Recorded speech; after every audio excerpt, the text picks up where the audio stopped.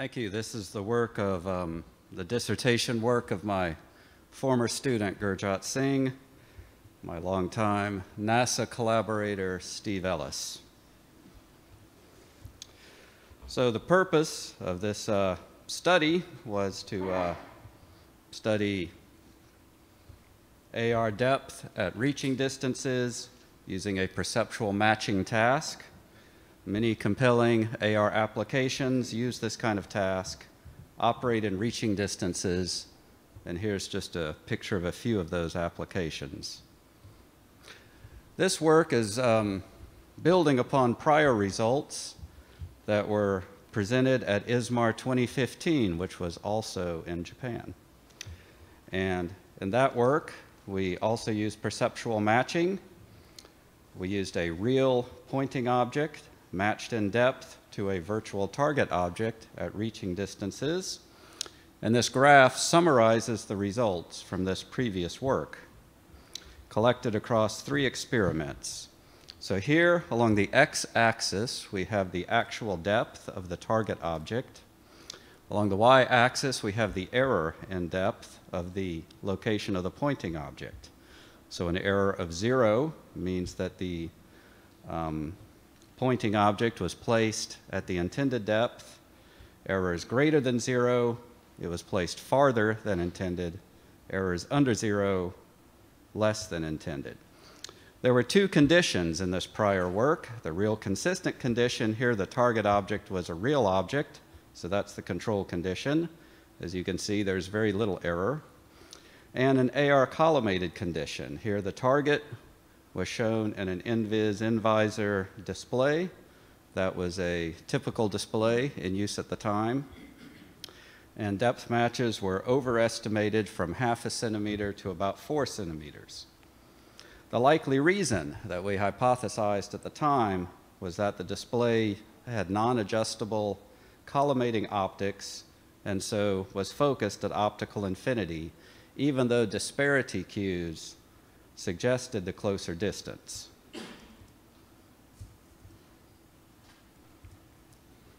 So the hypothesized reason for this error was the accommodative vergence mismatch.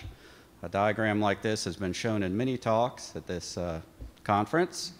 So in normal viewing, the vergence distance and focal distance are consistent for everything we look at. In a virtual environment, this can be disassociated in 2 different directions. In one direction, the focal distance is closer than the disparity distance. Here, other work in perceptual psychology suggests that this will bias the vergence angle of the eyes inwards a bit and result in an object that is seen as closer than intended. And in the opposite direction, where the focal distance is larger than the vergence distance, the bias will go in the other direction and objects will be seen as farther away. So because the prior experiment used collimating optics, this 3rd condition is what we believed was operating. So this hypothesis can explain 3 properties of the prior results. This is the model we had of the error. So first, the depth matches of the virtual targets are overestimated relative to real targets. You can see that. The amount of overestimation increases with increasing distance, and the results are very linear in nature. So all of those properties are fit with this model. So testing this hypothesis from this prior work was the primary motivation for the current work that I am presenting today. We could not test this hypothesis, however, on the in-vis display because the focal distance was fixed and unadjustable. At the time we did this work, in fact, there was no commercially available off-the-shelf display that allowed the focal distance to be modified, and that is still true today. Therefore, and I guess this is the reason why this paper is in this session, we built our own display. We call it the Augmented Reality Haploscope. It has a simple optical system that allows us to insert a lens that changes the focal distance. And stereo disparity is presented by physically rotating portions of the display. Because of this, the focal distance and the disparity distance can be adjusted independently of each other and to a high degree of accuracy.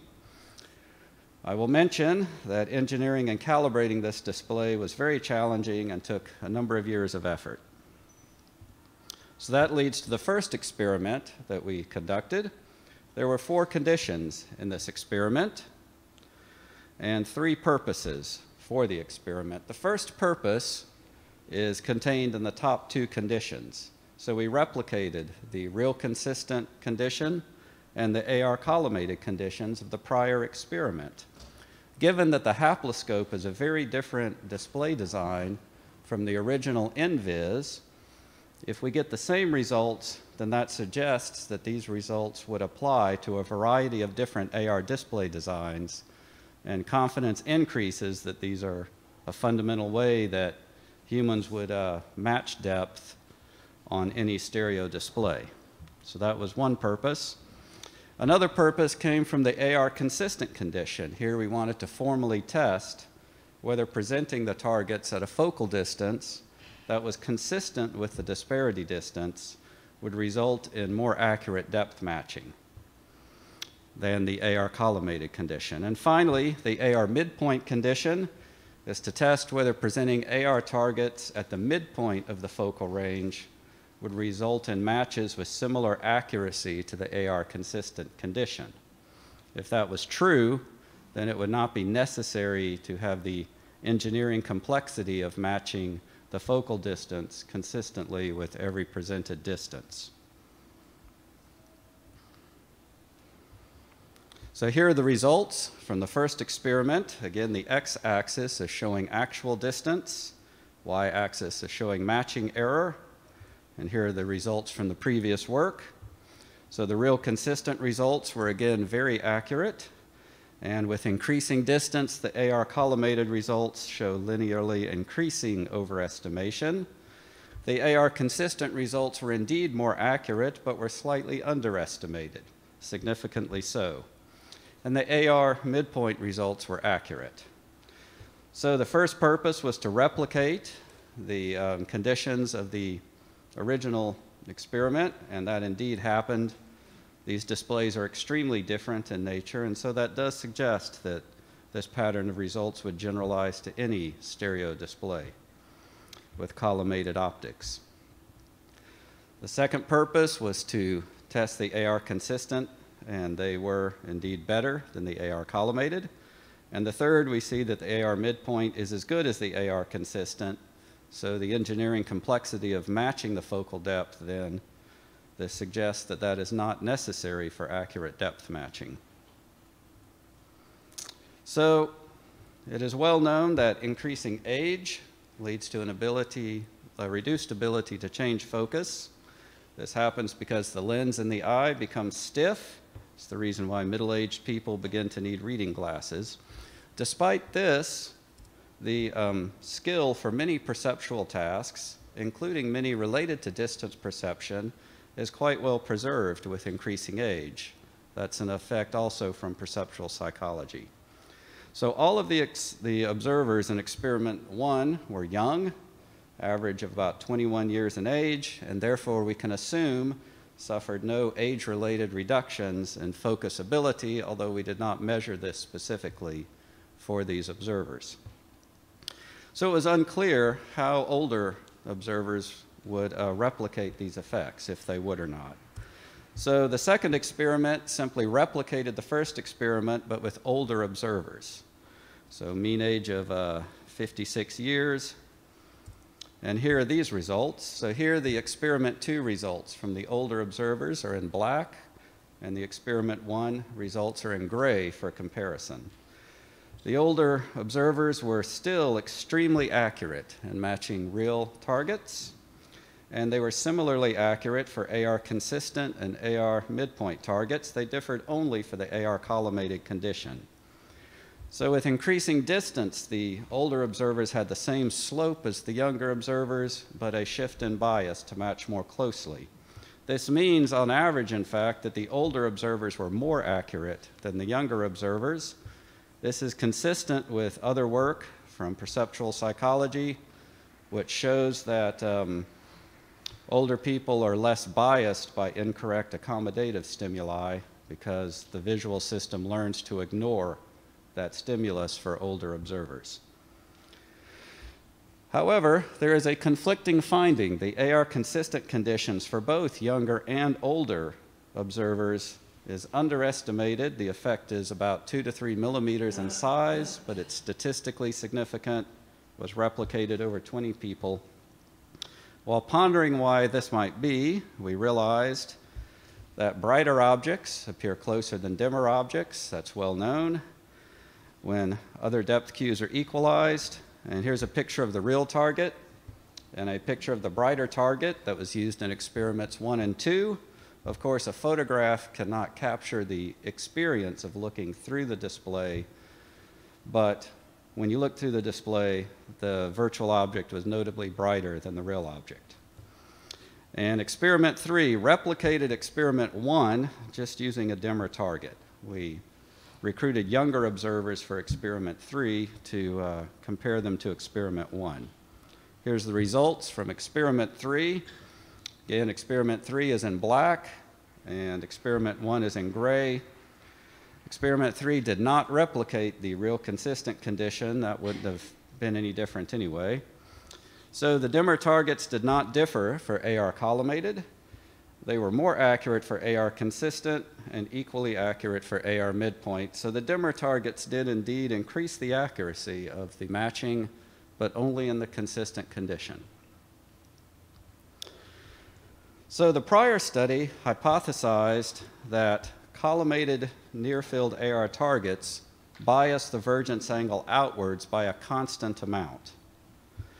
And all 3 of the experiments replicated this effect. So this here, the x-axis is again target distance, and the y-axis shows the change in vergence angle for only the collimated targets. And so all 3 experiments suggest a constant change in vergence angle for each distance. So that is strong evidence for this hypothesis. This hypothesis would be an explanation as to why certain kind of depth errors appear for a matching task. However, this experiment did not measure this change in vergence angle, and by integrating an eye tracker now, it would be easy to directly measure it. So that's something that we would like to do in a future replication of this work. So finally, practical implications for this work. For accurate depth matching at reaching distances, should not use collimated graphics. A focal distance set to the middle of the depth range is as good as a focal distance optimized for every object. And the brightness of the objects needs to match the brightness of real objects, and observers who are old enough to suffer age-related reduction in accommodative ability are just as accurate as younger observers. I'll finally mention that this work was motivated by medical applications. Most doctors and surgeons are, in fact, old enough to need reading glasses. Thank you.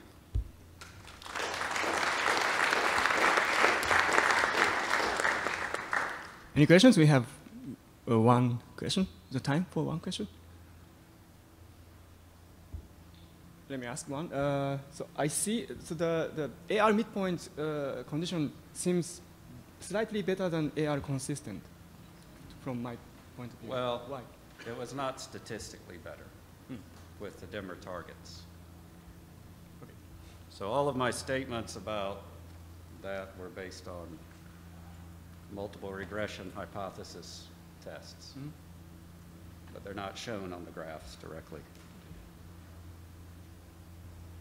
Thanks. Okay. Thank you. All right.